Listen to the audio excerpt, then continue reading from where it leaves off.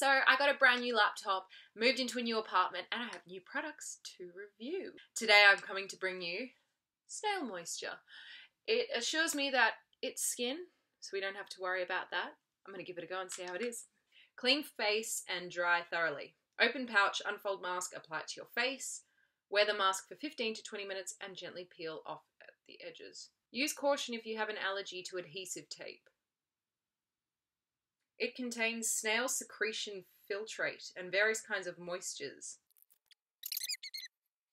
Kind of reminds me of some sort of horror film or something out of House of Wax. Remember House of Wax with Paris Hilton? It's a good film.